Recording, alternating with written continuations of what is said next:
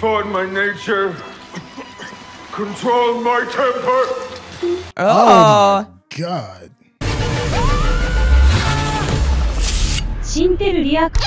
Hey, what's going on? Syntell with the Intel, and I'm here with the beautiful Mikel Claire. Wait, I'm here with the handsome Syntell. Hey, I will take it. Yeah. Just like you're going to take this interview with a vampire episode. I think we're on 5. IMDb score of a 9.0. The series is not disappointed. I love the show. Let's go ahead and jump right into it. Make sure you give us those thumbs up. Let's get started. A vile hunger for your hammering heart.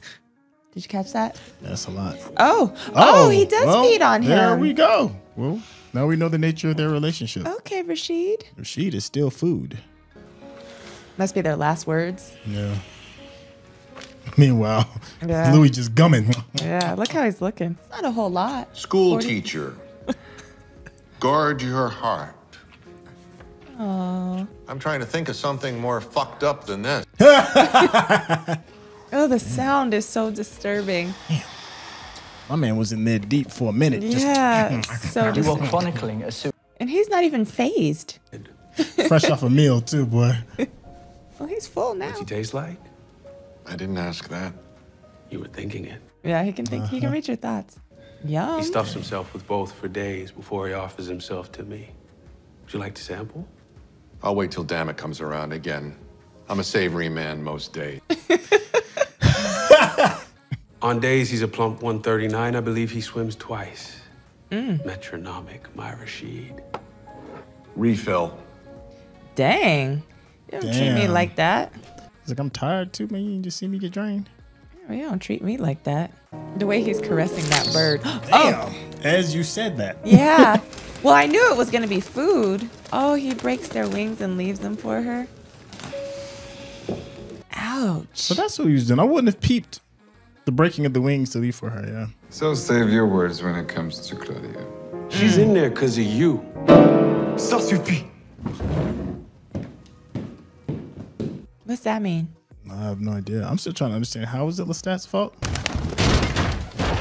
Voilà. Comme j'ai dit. She's dining out. As I said she was. Because he showed her Charlie burning, remember? Oh. And made her watch it. Oh, ouch. Look at how there's birds on the diary. Like the ones he left for her to eat. Yeah. It's kind of funny. All I can think about is how unsanitized that room must be with nasty ass pigeons running around. Oh, yeah.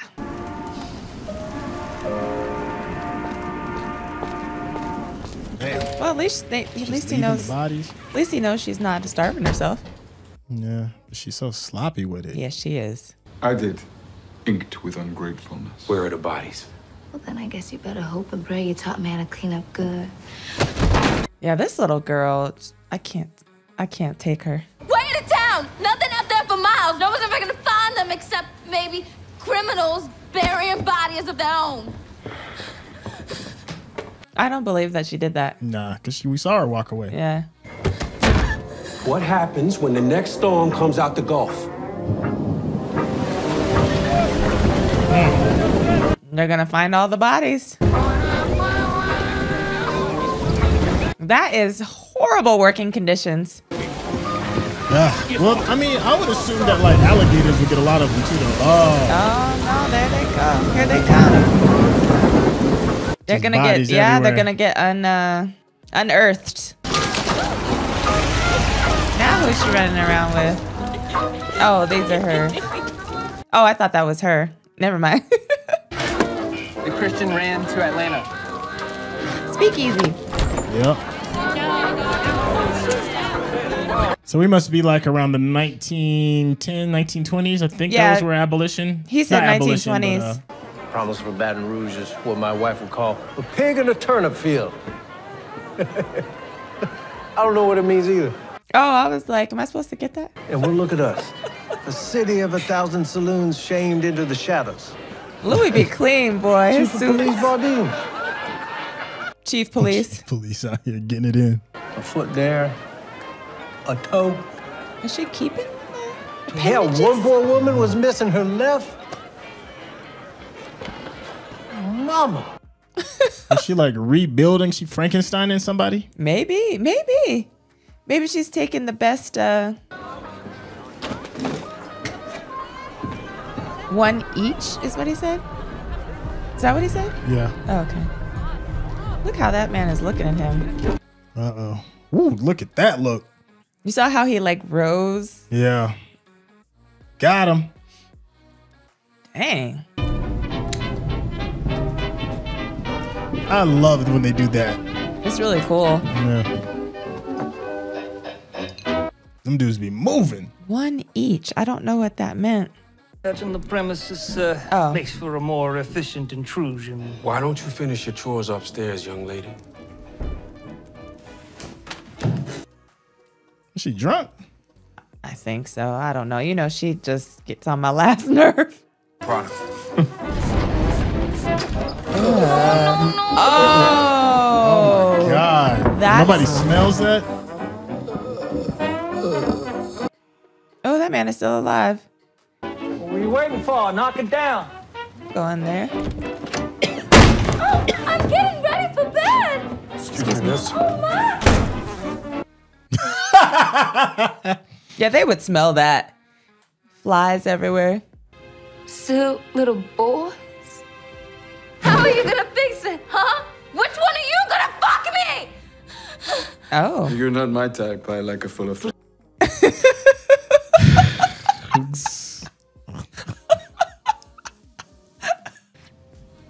The mistake. Damn. The housewife and the mistake. Damn. Goodness. She dropped a grenade in the room and then dipped and was like, y'all deal with that.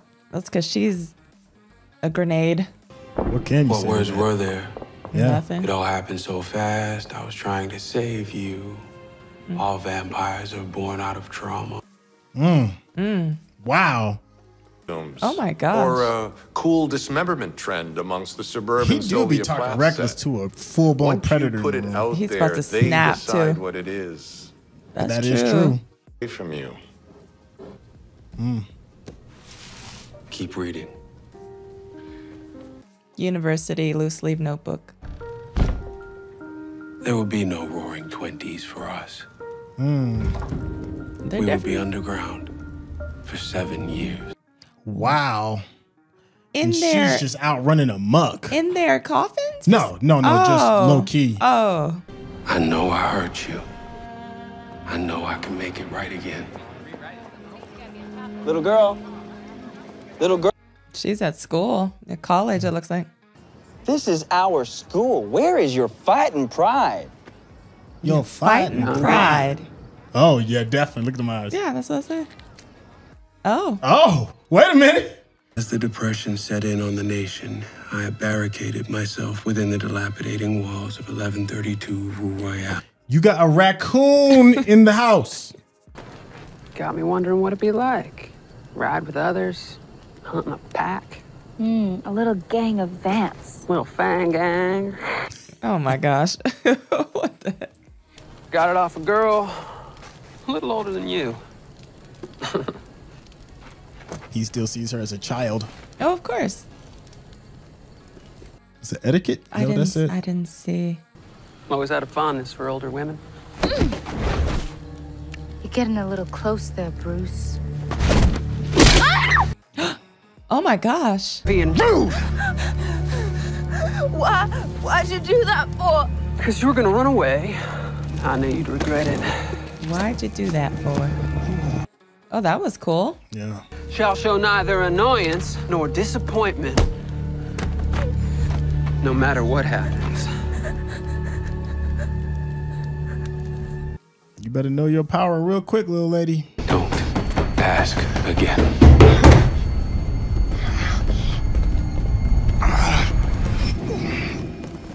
Oh, dang. Okay, I see you, Rashid. To talk about Claudia. Got that? Mr. Dulac would like to apologize and continue with the interview if you are in. Oh no. That don't fade him. No, I know, but I'm just Principle. saying. Yeah, it's the principle. Yeah. But I get it too, though. I get it, but you still got to understand you were in the house with a super predator. And it's his house. But you know, Still he violated recording. his body.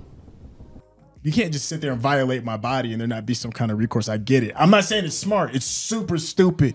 but you violated him. Similar incidents have been recorded at the College of Charleston, Lincoln University in Jefferson City, and the University of... Because he's tired of hearing about Claudia. Yeah. Lestat has washed his hands. 7 deaths. Close proximity. That's an interesting tie. Cause of deaths. It's like short and fat. Yeah.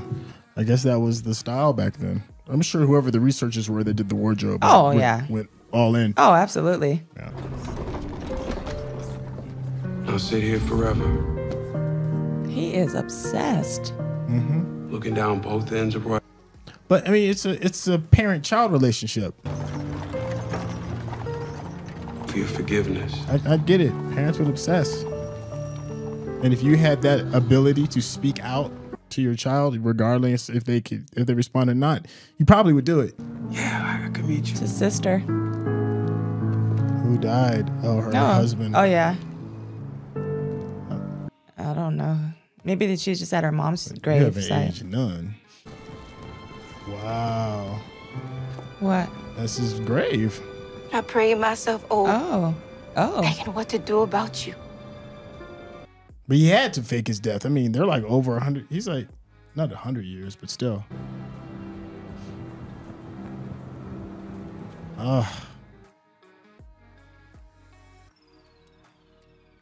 He can't be over 100-something years old. Yeah, I know. She's... Yeah, and that mix of emotion right there, right? Just hug me. Thank you. Wonder what Lestat's gonna say about that. Yeah. Problems back. Ooh, he has such hatred for her. And we took it from her. We cursed her. Come with me. Come with me, Louis. Ooh, the fight for Louis. Ooh.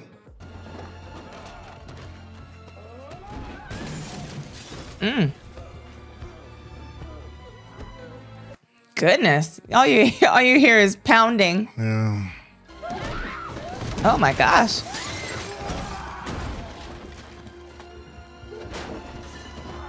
Violins in the background.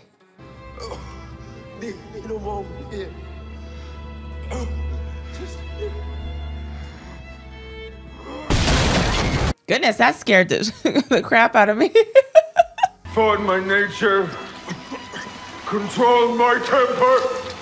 Oh. I never once harmed you. Uncle Em.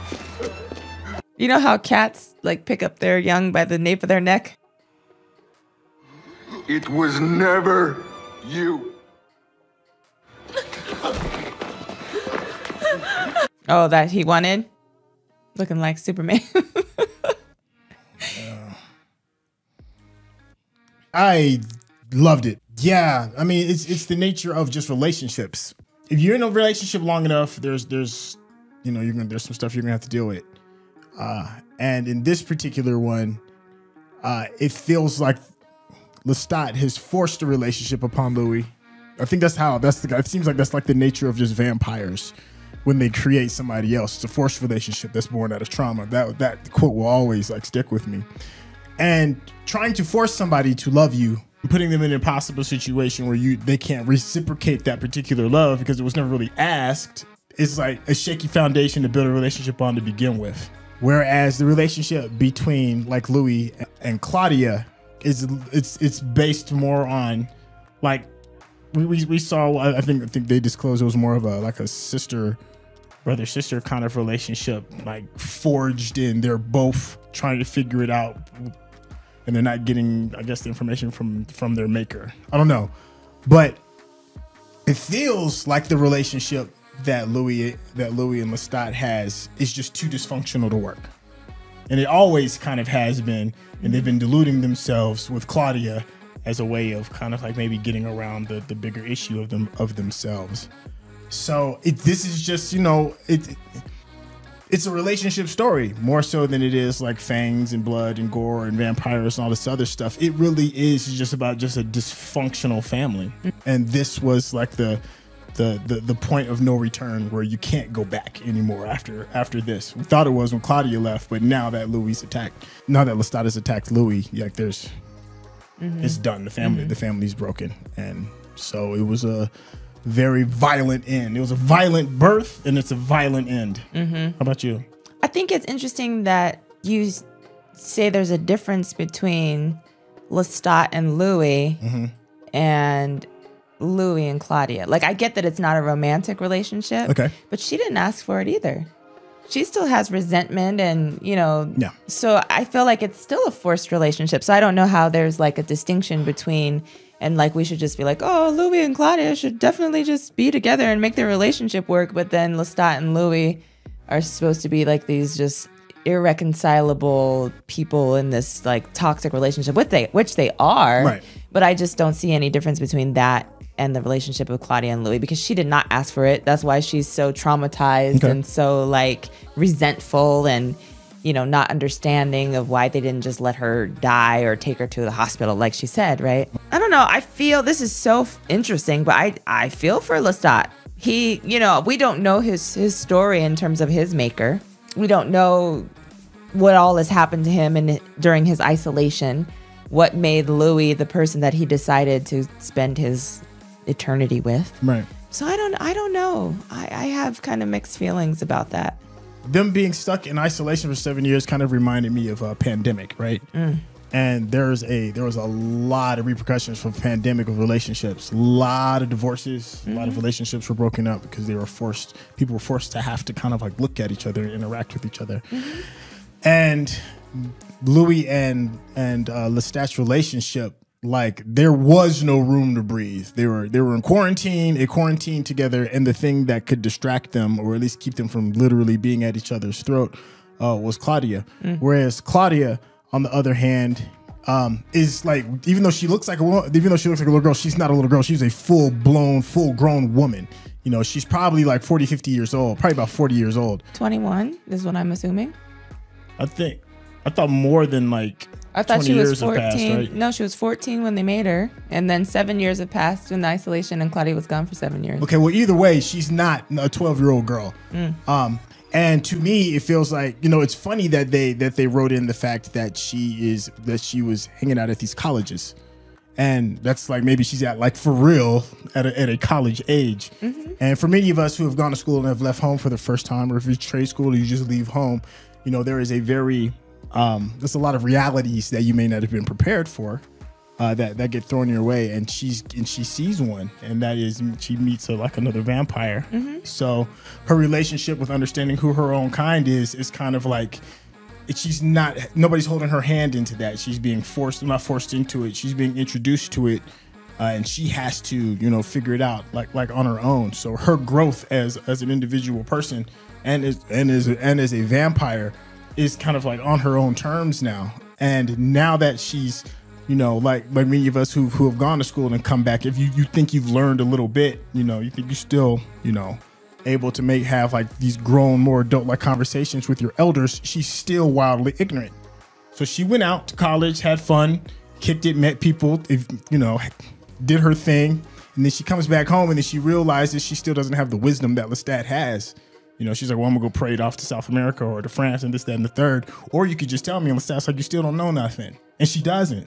You know, like, she's way smarter than she was from before, but, you know, she still is younger in wisdom than Lestat could possibly happen. And Lestat is just done with it altogether. But to me, I guess the most pivotal part is the fight for Louis. Who deserves to have that relationship with Louis? Is it Lestat? Because I heard you say that you feel kind of bad for Lestat.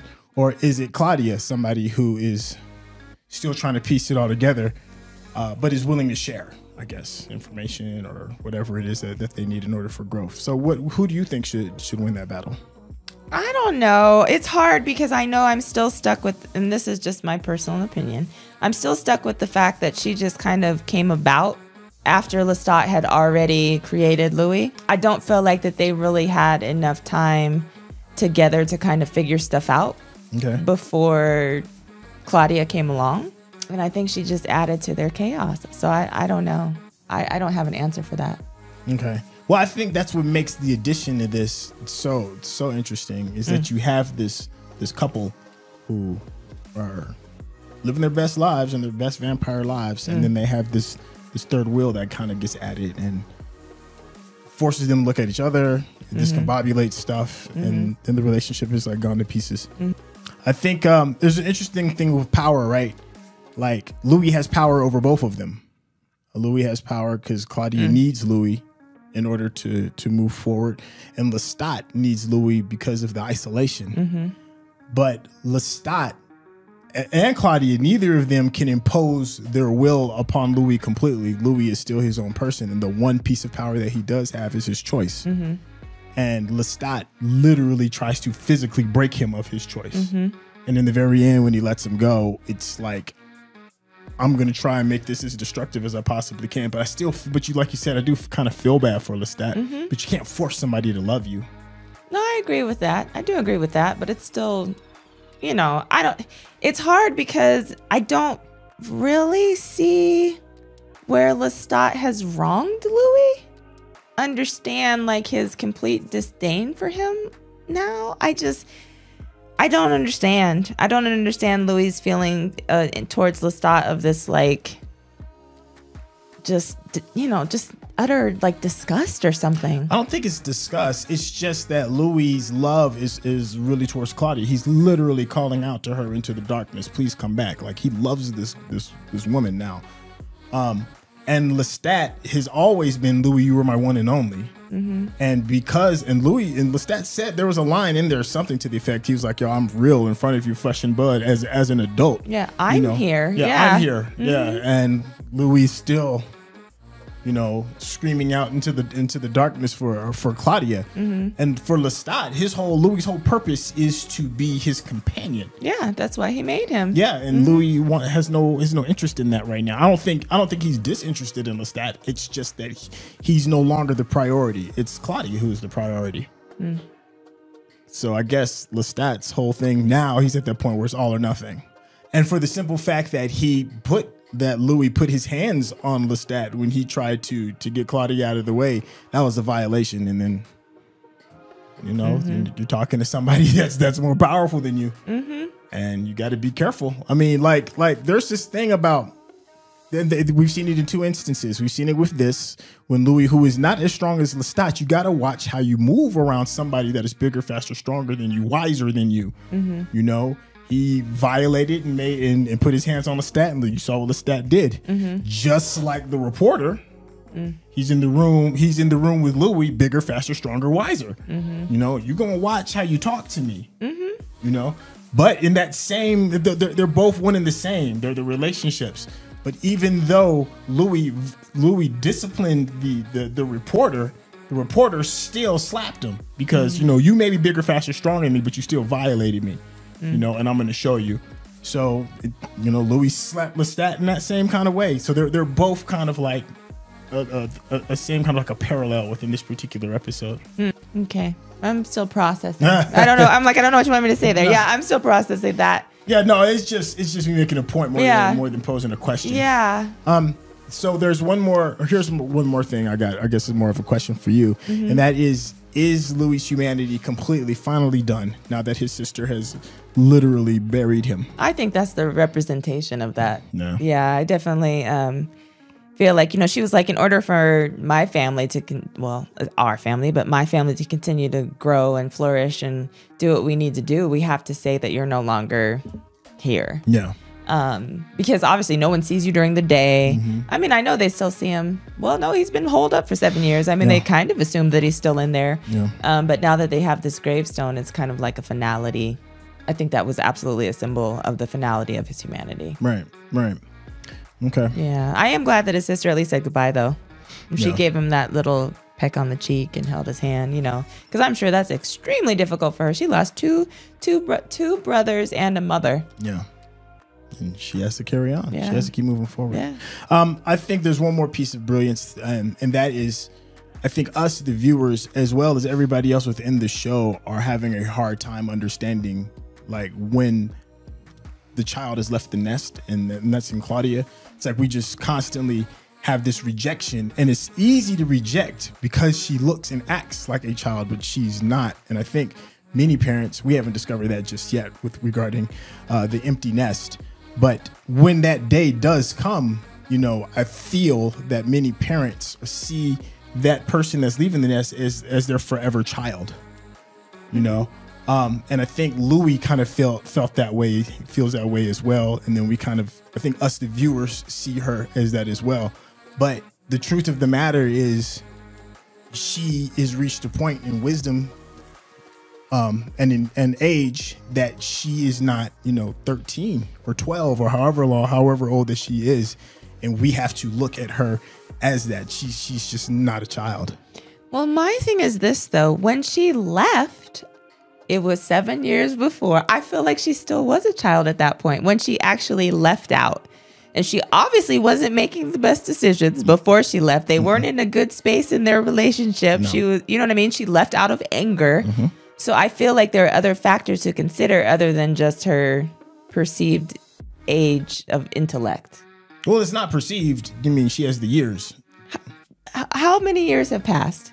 I mean, most times during the 1920s, most people, like boys, were considered almost like men by the time they were 16 to 18 years old. They were out in the workforce getting it in. But how many years have passed? And she well, they said 7 years of quarantine. Okay. Yeah. Plus, they did at least another 3 or 4 before she had left. So she's 10 added on to whatever the age is that they picked her up. So she's probably like 21, 22 years old. Yeah, when she comes back.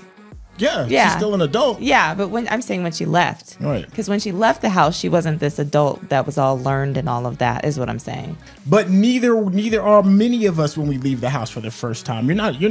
You might be adult by the law, the law says at 18 that you're an adult, but you're still a child because you've lived in somebody else's household and have lived under their protection and guidance. But when you go out, you have to go out into the world, as not a child. That's the thing. She's not the person she was when she left. No, not when she comes back. Right. Yeah, we all leave the house kind of like as children, all of us. Okay. So why does she get the exception? Like she's not a child anymore. She gets exceptions to me because of, like I said, the factors behind when she left and why she left. It's not like, oh, she's going off to college and we're going to send her out. She literally went to college. I know, but that's not why she left. She didn't leave with that intention. She left because she was angry, because she was spiteful or everything that had gone down. The reasons for leaving, though. Oh my goodness, we're not going to agree. Okay, all right, we're not. Yeah, we're just not going to agree. Okay. Hey, well, let us know where you feel.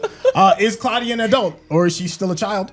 How do we feel about the relationship between Louis and Lestat? How do we feel about the relationship between Louis and Claudia and the choices that are going to be made? More importantly, what you feel about the episode in general? Are you still on board? Is there anything that's kind of new regarding what we all have read in the books and what we're seeing on the screen as well, and what we may have seen in the movie? And also, what do you all, we didn't get a chance to talk about it, but what do you all think about Rashid and his purpose in Louis' new life? All right, I guess that's about it. For that, I know I wanted to talk about it, but we're going to go ahead and get out of here. Thank you so much for hanging out. Go ahead and hit that subscription button. And of course, give us those thumbs up because that is how the people know you are digging what we are giving you. And of course, check out Mikel Claire and her page. Snooty Vegans. Oh, I got the jazz hands for Snooty Vegans. Snooty Vegans, Lock Journey, Vegan Lifestyle, Life as You Know It. Link in description. Subscribe, join, have fun. All of that. All right, we'll catch you on the next one. Peace.